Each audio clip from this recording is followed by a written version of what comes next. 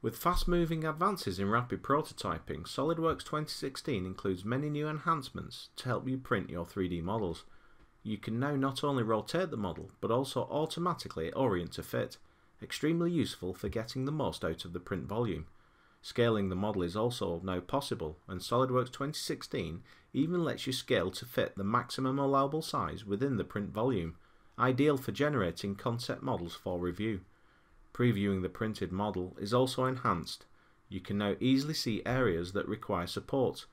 Adding transparency means mistakes are easier to avoid.